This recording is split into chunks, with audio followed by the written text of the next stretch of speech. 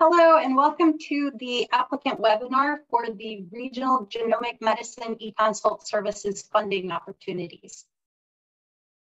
Let's advance the slides. There we go. First, I just wanted to share a quick agenda of what we'll be covering today.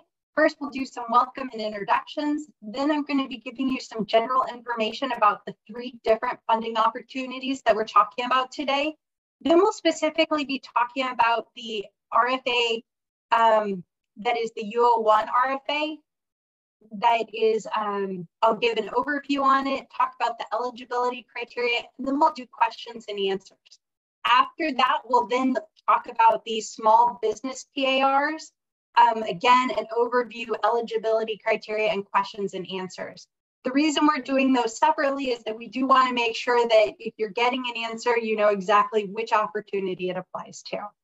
So first, for a welcome and introductions, my name is Renee Ryder, and I'm the program officer for these.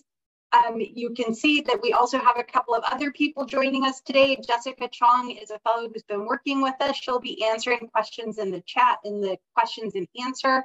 And then Nephi Walton is another person here at NHGRI who will be working on these funding opportunities. I have gotten some questions on whether or not this webinar is being recorded. It is being recorded. We will be posting it. It will be posted on the event page, which I put the address for the event page on this slide, but you can also just Google NHGRI eConsult webinar, and it is the first search result that will come up. So if you ever want to look at the facts, that's where you can find it. That's also has a link to all 3 of the funding opportunities. The first thing that I think is really important to know is that these are separate opportunities. That UO1 RFA, those sites do not need to use the solutions that are developed under the small business PARs, and small businesses can create solutions that may not be used in the UO1 RFA sites.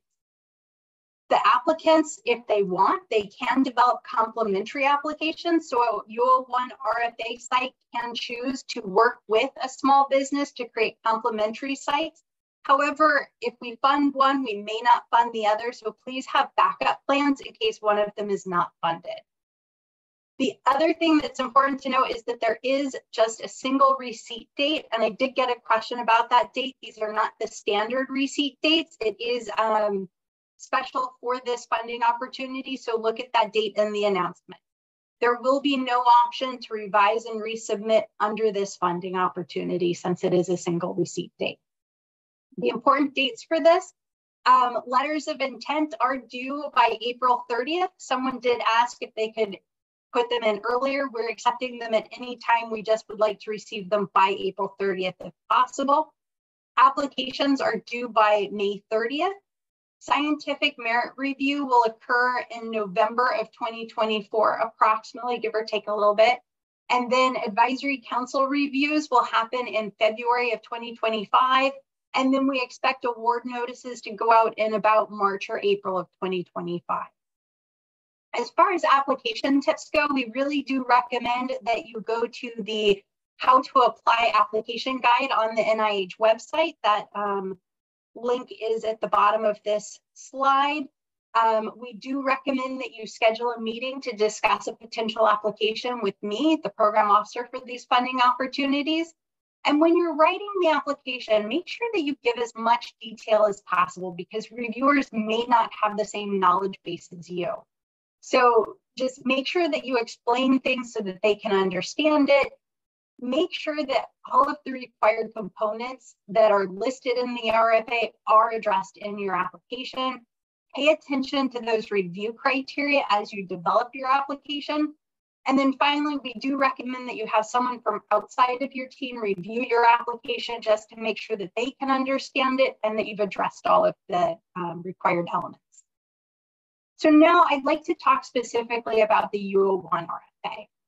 This particular RFA invites applications for sites to participate in the Genomic Medicine eConsult Research Network. Awarded sites under this RFA will conduct research on the impact of and methods for implementing regional clinician-to-clinician genomic medicine eConsult services. And we are requiring that they respond to questions from the full breadth of specialties that utilize genomic medicine and advise on a wide range of topics. So from what test should I order to what do my test results mean to what do I do next. We have gotten some people who have sent in questions asking if they can limit their service to just cancer or just metabolic disease. And the answer to that is no. We do want to create services that encompass all of those specialties and more. The mechanism that this award will be given under is a cooperative agreement, and each awardee will have separate projects that test diverse service models and local barriers. So we've gotten some questions of whether or not we expect the different awardees to collaborate together to create one model, and that's not what we're doing. Instead, each can propose their own models to test. Where they come together and why this is a cooperative agreement is that there will be network meetings monthly for the first 6 to 12 months and then quarterly to discuss progress and to discuss barriers and to brainstorm solutions. So I do see that there's a question in the chat that says, would pharmacogenetic testing and consultation be included? Absolutely, we would be expecting that there would be some questions about that. So that would be something that you should make sure that you have expertise to answer those questions. We also have a question on the small business. I'll answer that when we get to the small business section. As far as the budget goes for the U01 RFA, these are the maximum allowable direct costs. So starting in FY25, it's 870,000, going up to 1.02 million in the final year. That does not include a indirect costs, and the direct costs are exclusive of indirects on any subcontracts. As far as the eligibility criteria for applying to the U01 RFA, it's really unlimited that higher education institutions, nonprofits, for-profits, small governments, small businesses can apply to the U01 RFA if they want. What is ineligible for applying are non-domestic or non-US entities. So do we have any questions about the U01 RFA? Please put them in the question and answer. I have gotten before this some emails with questions, so I'll just go through those really fast. The first one is, does NHGRI have its own IRB process to use by outside agencies? And the answer to that is no, we don't have an IRB for you to use. You would need to use one at your institution or a partner institution.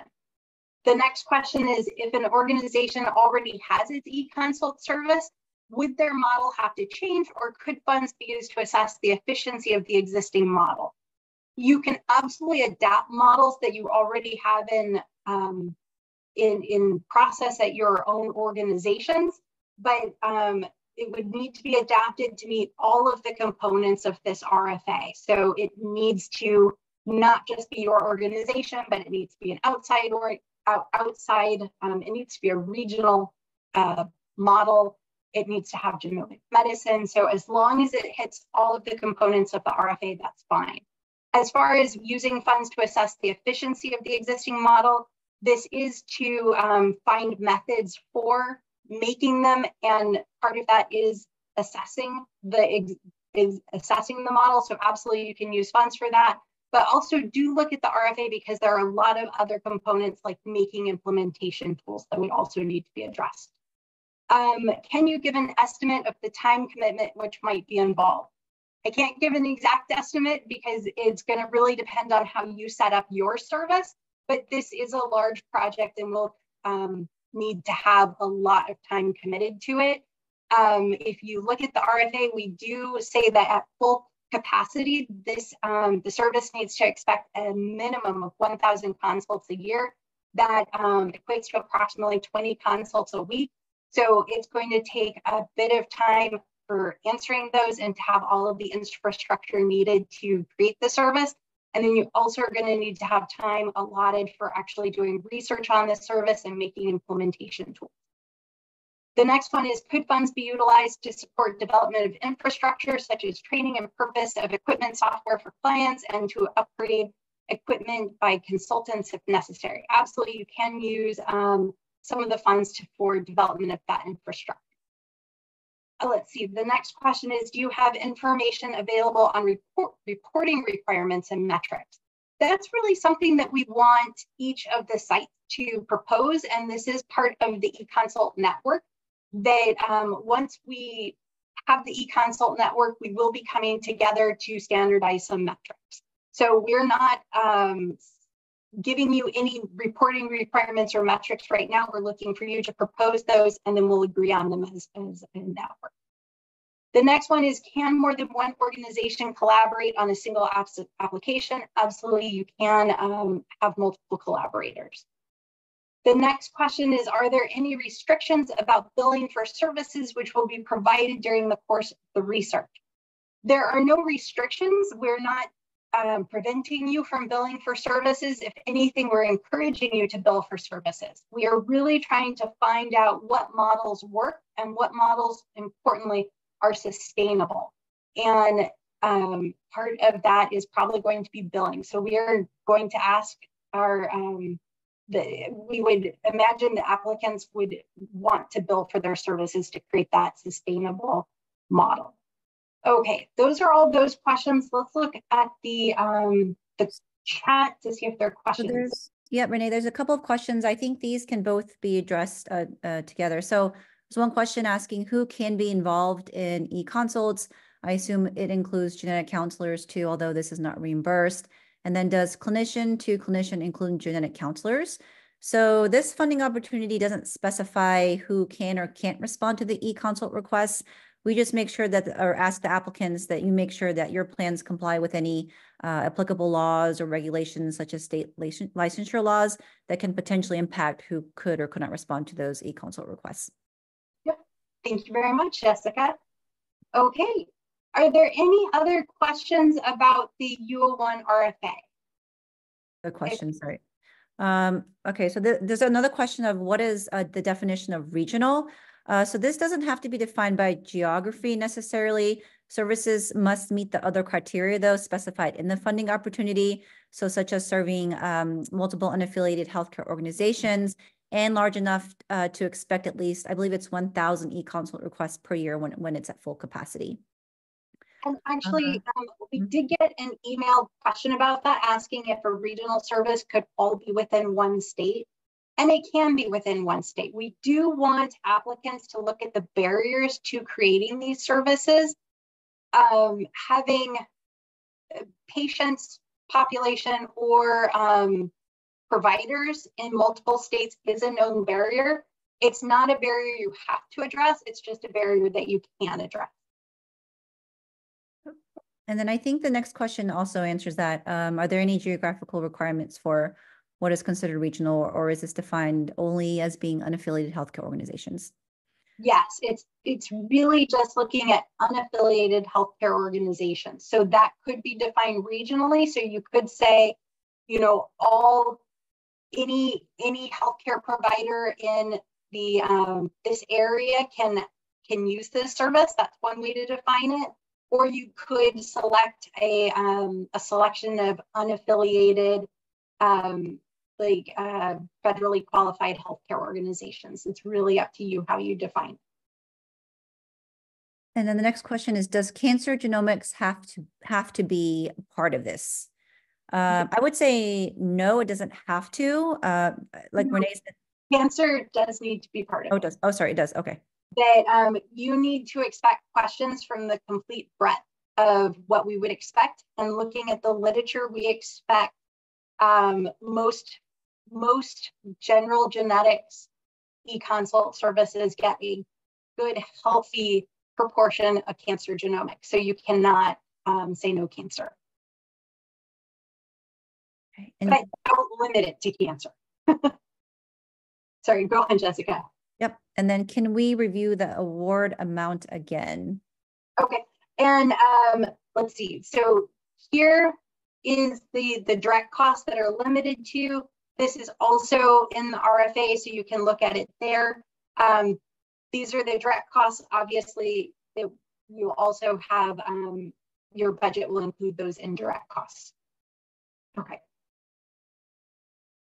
So this is another billing question. There are currently CMS coding guidelines for eConsult for both what is billable and who can bill.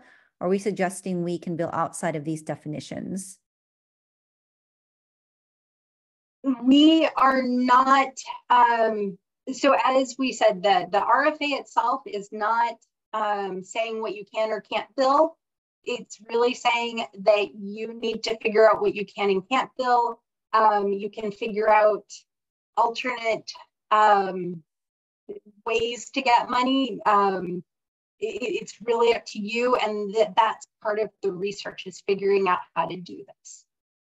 I hope that answered the question. Okay. The next one is, can this be for just pediatrics, or is that considered too specific specialized? That is too specific specialized for this. Let's see, can you define eConsult as you envision, not patient interaction? Okay. So as far as the definition of an eConsult, that's really just clinician to clinician communication. What we're really trying to exclude is referrals. This is not a referral service where a primary care physician sends a patient to see a geneticist and then the geneticist takes care of it. This is really about, just as an example, a primary care physician asking a question, that question being answered so that the primary care physician can take care of their patient. Which also reminds me, we did get an emailed question that asked if the consultant, so once the eConsult is, the consultee puts in an eConsult to the consultant is maybe the geneticist specialist. The question was if that consultant is the one who will order the genetic testing, and that would not fit what we're talking about for an eConsult. An eConsult is where the original consultant is the one who takes care of the patient, not the consultant. Okay, let's see. The next question is 1,000 consults outside of the health system or including within the health system. We did not put a limit on the number that could come from within and without, so that 1,000 is including both in and outside. We did not put an exact proportion of how many need to be inside or outside. Just know that when the reviewers review it, they want to make sure that a proportion is coming from the outside. Let's see. Can you define unaffiliated healthcare organization? So that is just, it is a healthcare organization that is not, is not owned by the original organization. That's not something that we have a definition, so I can't just quickly grab it. But what we're really talking about are, you know, an academic medical center might be the one providing the eConsults, and they will provide those eConsults to a private practice physician who is not part of their organization. It's really looking at trying to get information to the groups that may not have that information within their own organization. So maybe a pediatrician practice does not have a geneticist, that they don't have a geneticist to ask a question to, so they can go outside of their own organization to another one to get that question answered. Okay. Can consults be limited to all clinical areas in pediatrics? So it must include adult care too. Can it include somatic cancer testing? Absolutely. If you want to answer those questions, if you expect to get those questions on somatic cancer testing, we would want you to answer those. Let's see. Do we need to name the clinicians that would be providing eConsult services, or can we generally just talk about the topics that would be covered? For the application, you can be at this point a little more general and say we will have, you know, a cancer specialist, a metabolic specialist. At this point, you don't need to have them named. Let's see. Any requirements for serving pediatric? We've got that already. It seems like education should be a significant part of responding to the eConsults. Do you agree? And can you describe what might be expected? There are lots of different types of education. Absolutely, any eConsult is going to require some education. That we expect that these eConsults will allow the primary care physician to take care of their own patients. So you would need to have enough information that they could do that. Part of this is a research project. So one of the questions that you could propose to answer would be how much education is needed.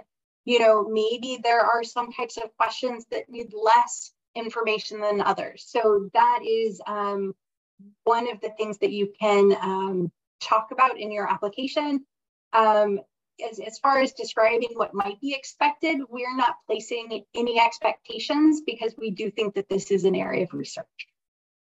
Let's see. Confirming that a GC could provide the answer. So I am not going to say that GCs can provide answers. What I'm saying is that NHGRI is not restricting it. You need to look at your own state laws. If your state allows GCs to answer, that's fine. And we're not going to prevent that. But if you're in a state that would not allow GCs to answer eConsults, being part of this research project does not change your state law. So that's, for us, it's fine, but look at your own state laws. Let's see, the next one is sometimes the correct response to an eConsult will be to make a referral to a specialist. Ideally, there are a subset of questions that can be addressed by the ordering provider, but could this be one of the metrics that is evaluated? Absolutely. So there are some indications that do need a specialist. You know, there are some genetic syndromes that you absolutely need a specialist to do an examination, in which case we would expect you to refer to that specialist. As far as that being a metric, that is a metric that I think would be a great one for you to propose. The number of eConsults that can be resolved by the ordering provider versus the number that need to be sent on to a specialist. And if you look at the literature, that's actually a very common metric that is measured in genetic eConsult. So that is perfect. Let's see, the next question is, can funds be used for marketing? Yes, we would expect you to need to do some marketing because you need to let people know about this service. So we do expect some of it to be used for marketing. The next question is requesting clarification on your prior comment. The testing should be ordered by the primary care MD, not the eConsultant, correct? Yes, that is correct. You can do a referral to a specialist, and if you do a referral to a specialist, then they would possibly do the genetic testing, but that would be outside of the eConsult system. For the actual eConsult system, we're providing answers back to the ordering provider. They would be the ones doing the care, which might be them placing a test, or it might be them doing a referral. But actually within the eConsult, the consultant would not be doing testing. Okay, I hope that answered that. The next question, another billing question. This grant isn't meant to be direct billed for eConsult, is that correct? This isn't a line item in the grant/budget. I'm not too sure what you mean by direct billed. If you can put some more information, because if you mean billing the patient, that's not the intent. So just if you could tell me a little bit more what you mean by direct bill, that would be great. The next question is, what types of consults must be included, for example, diagnosis versus treatment.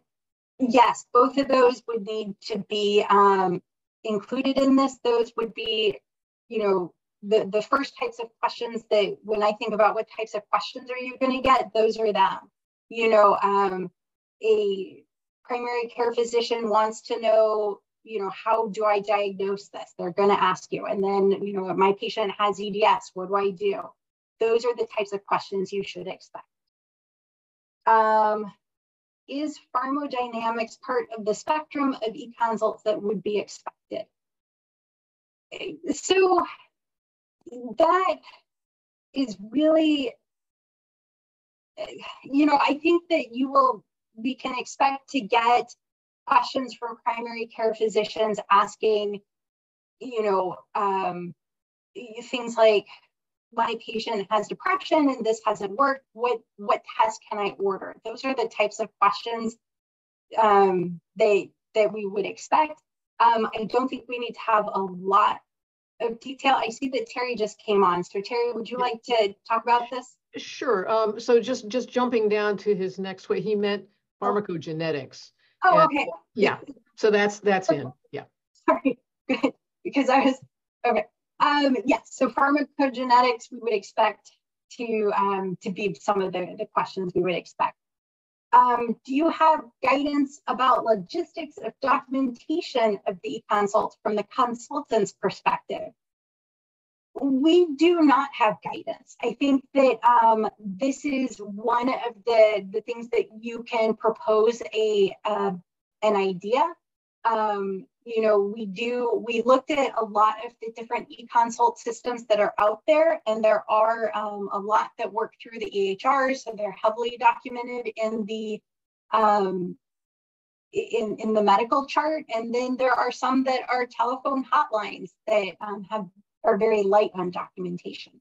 So we would expect you to think about the needs of all the clinicians involved and propose a system that you think best fits those needs. And that can also be a research question. The next question is, what kind of tool development do you envision to support this long term? So long term, as far as tools, we were discussing in the RFA that we would want you to develop implementation tools. And those are really, you know, again, it's up to your creative minds to figure out what types of tools that are needed. You know, it could just be, tools could be things like a set of templated responses for very common questions. A tool could be education, an educational module that you go to different community providers in your region and give them the education. So there are lots of tools that could be developed. Let's see, the next question is, could the program provide education tools to the PCP for their patient to use? Absolutely. And that is, you know, again, these are questions on how do we best do eConsults, and these are things that aren't answered. It might be that the best thing to do, you know, if somebody asks about their patient with BRCA, it might be best for you to refer them to the NCCN site, or maybe it's best for you to give that provider an education sheet for them. So again, this is for you to figure out how to best serve the patient's needs and then to test the implementation of that. Let's see, how many projects will be funded? We're planning on funding 2 to 3 of the UO1 RFAs. Let's see. Is this considered a QI/QC project and therefore no need for IRB?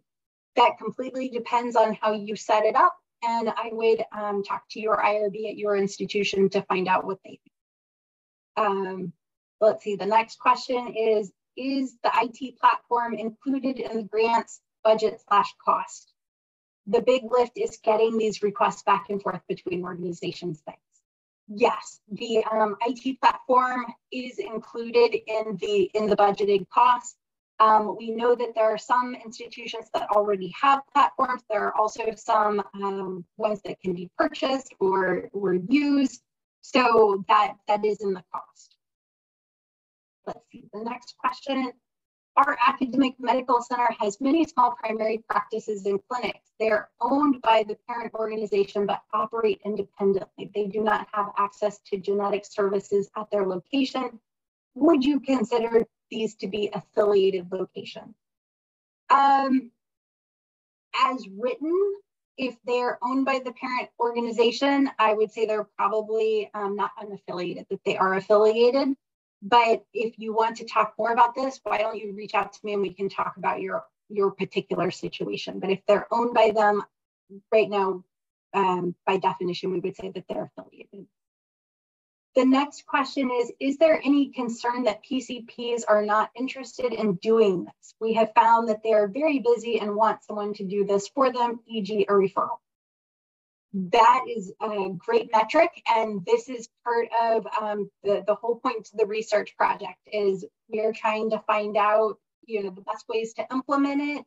But yes, there are some, and we looked at a lot of literature on that. There are some PCPs out there who want to refer, and there are other PCPs out there who realize that there are not enough specialists to refer to, and these are needed. So, but the key to this particular RFA is finding out the best way to do it. Let's see, the next question is, should non-affiliated sites be named and included as subsites as part of the proposal? So you do not need to name all unaffiliated sites. Particularly if you are saying it's all anyone in the state of, North Carolina is part of, can use this service, then you do not need to name every single site in North Carolina. That really does let us know who it is you're talking about. But if you are doing a collection of federally qualified health centers, then you just need to give us enough information so that we know exactly who it is you're talking about and how large that patient population is. Let's see, the next question is, I apologize if this is repetitive. In the RFA for the U01, it specifies that the consults cannot be clinically specialty based, i.e. not just cancer genetics. However, I don't see any directions about, okay, this is the pediatric adult question again. We do need to have it also covering adults. Is the expectation that the test costs are covered under usual medical care? Yes, this would be usual medical care if there are tests, because that would be done outside the eConsult. The eConsult itself is really just that communication between the providers. Any medical care that happens after it would be that usual care. Let's see. You mentioned that telephone consults could be an option. Wanted to verify technically that's not an eConsult. Yes, we debated that. Most telephone lines are electronic, so they're technically covered by eConsults because it's an electronic communication. So we are including telephones. Obviously, that's debatable on whose definition you're using, but we are including telephone consults. Let's see, is billing required? Can we provide this service free to the patient? If that is how you want to do it, you can do that. Again, one of the major things that this study is looking at is how we can create sustainable services. So as long as you're doing some research that shows how what you're doing can be sustainable, it's acceptable. But I see Terry's got something to say about this. Yeah, so let's be really clear here. This is not a consult to a patient. This is to another provider. So you wouldn't be billing a patient. I don't know if you can bill a provider, you can try, but it's not for the patient. I also have a couple of clarifications, Renee. When you're finished, you're doing a fabulous job.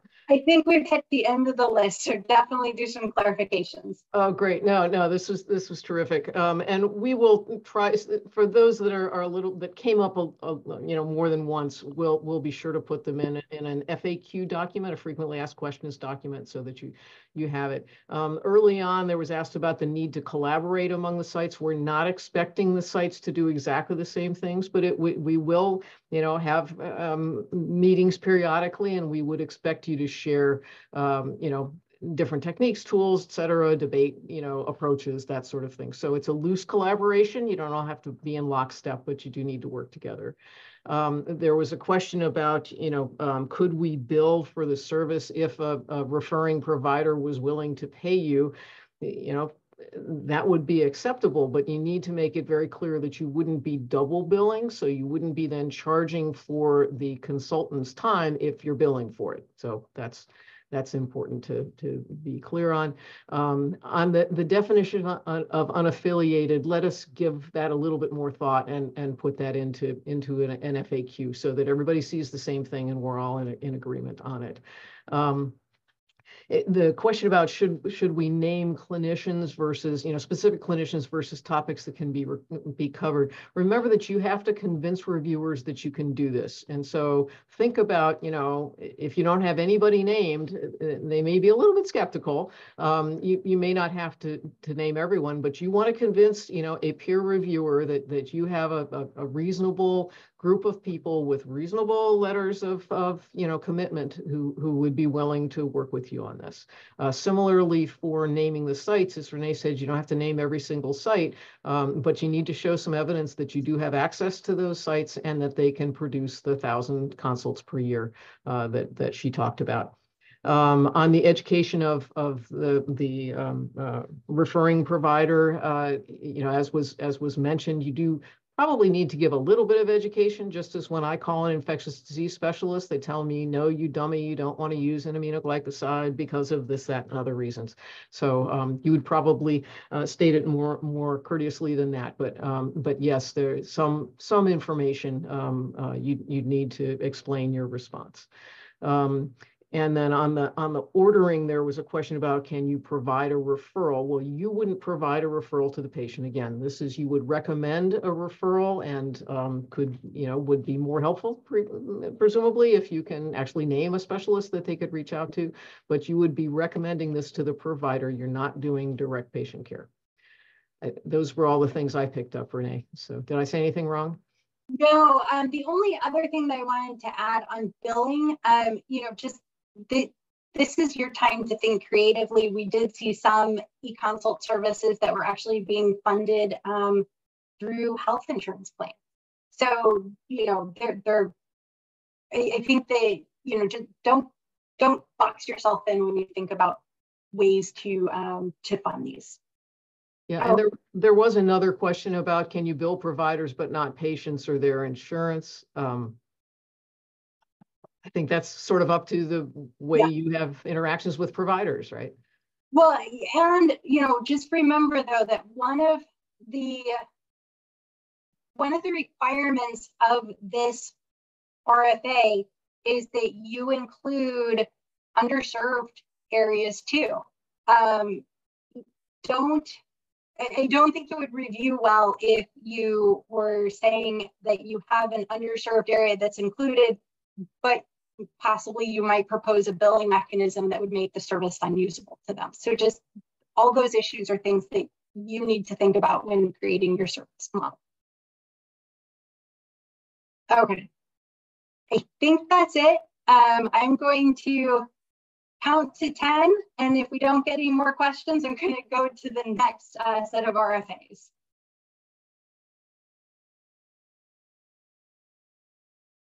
Okay, no more questions. So let's go to the next set of the next set of PARs, the small business PARs. So these are different. These invite applications from eligible small businesses. And what we're really asking these small businesses to do is to develop solutions that can be used to enable regional clinician-to-clinician genomic medicine eConsult services. So the other RFA was creating services, and this is just creating things for those services to use. Examples of potential projects are creating solutions that enable the EHR data transmission. I'm not going to read through all of these, but you can also look at the notices of funding opportunity.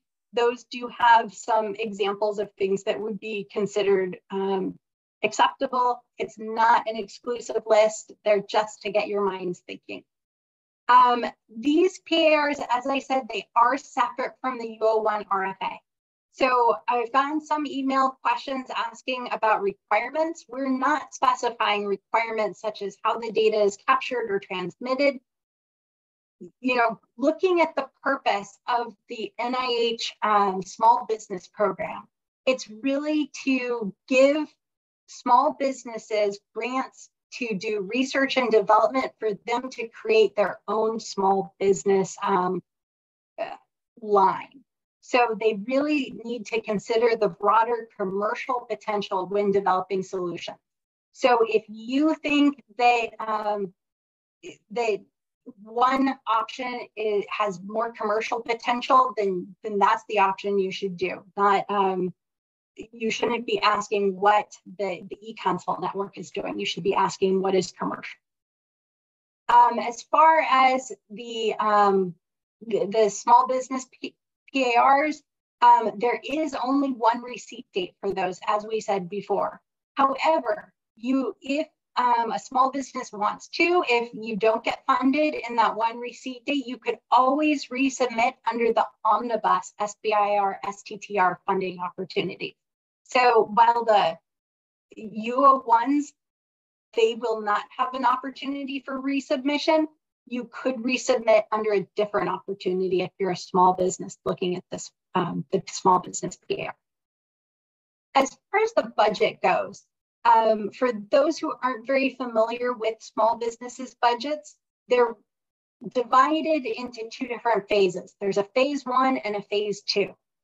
Both of these phases include both direct and indirect costs. So when we say that the limit is $400,000 for phase 1, that is looking at the whole of phase 1, not per year. And that does include both the direct and the indirect costs. For this particular funding announcement, it's not the standard timelines or the standard budgets. We do have our own budget that $400,000 in phase 1, $2.15 million in phase 2. For this announcement, phase 1 can last up to 2 years and phase 2 can last up to 3 years. As far as eligibility criteria for these small business PARs, we accept applications from any United States small business concern. And a small business concern is a for-profit. It's small business, so it has not more than 500 employees. There are some particular requirements about who owns them, that if they're not directly owned or controlled by private individuals, if it's like a venture, joint venture capitalists or capital investing, you really should look at the regulations. I put that link to that on the website or on the slide. But if you have a question as to whether or not your small business is eligible, feel free to contact me and we can make sure that you get the information that you need on eligibility. So now we're going to open it up for questions about the small business PARs. I have gotten a couple of emailed ones, so I will start to go over those while people ask questions in the question and answer. So the first question is, would the consultant order the genetics test? Again, this is small business, so it is a little bit different. This is really about creating solutions like software or something like that for enabling eConsults. In our definition, an eConsult is not where a consultant orders the test. That would be a referral. So under this opportunity, no. Where would the application revenue come from? This, again, it's small business. So that is really for you to come up with a commercialization plan, and you get revenue by selling your product is generally how that happens. So you need to figure out what your market is and who you can market it to. So then the next question is, would the developer market to the consultant organizations and or PCPs? And that really depends on what it is you're creating.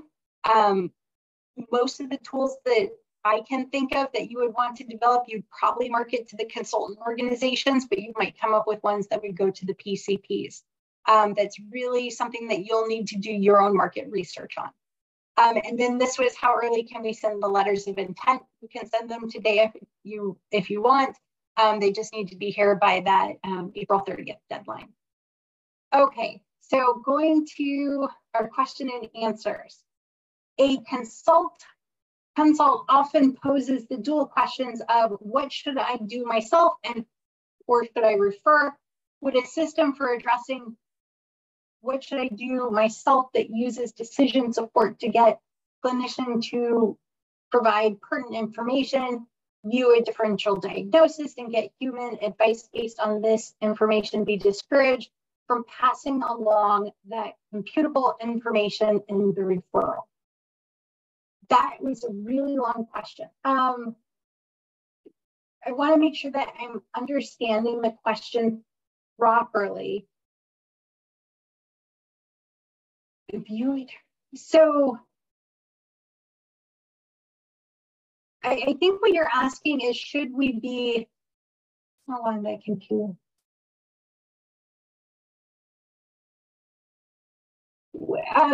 I guess what I would say here is that this is, I think, a place where those clinicians are going to need to use their best clinical judgment, that there are definitely going to be some consult requests where they should refer. And there are going to be some where, primary care physicians should be empowered to do it themselves. And that's really a clinical judgment. So I think that this is where those consultants are going to have to use their clinical judgment, unless I'm misunderstanding the question. That's a really good question. This next one is, at risk of sounding dumb, what does PAR stand for? So that is, P stands for program, A is announcement, so that's program announcements. So the R is actually with special receipt? Review. So it's just, it's a particular type of funding opportunity. The other ones, the RFAs, are, it's just handled a little differently inside of NIH. So that's what it stands for. Let's see. The next question is, can one apply for phase 1 and phase 2 together if milestones are clear? That is what we call the fast track mechanism, that you apply for both phase 1 and phase 2, and fast track is allowable on these. So yes, you can apply for phase 1 and phase 2.